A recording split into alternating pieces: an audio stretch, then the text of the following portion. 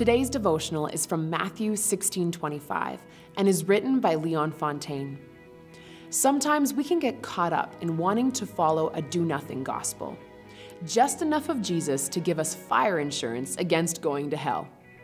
It's true that you can give your life to Christ and keep doing whatever you were doing before, but it's not the best way to live. The Bible teaches us that if we want the incredible life Jesus has for us, we have to follow him in death. I know, that sounds pretty morbid and extreme, but you have to lose your old way of living. As a new creation, you need to let go of those old habits and thoughts. I'm not condoning this in any way, but when Leon was young, an old farmer told him the secret to stopping a dog that kept killing chickens.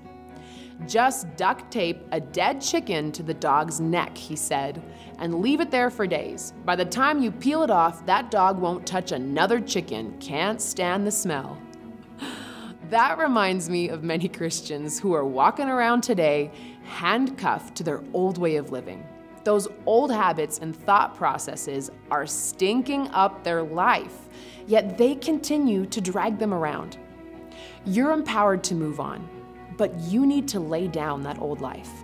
Through God's word, start building your confidence in the fact that you're a new creation, and then step out in faith in that new realization. Lay down your old memories, identities, problems, and even successes. Like Paul, you can forget all things that are behind you and press forward.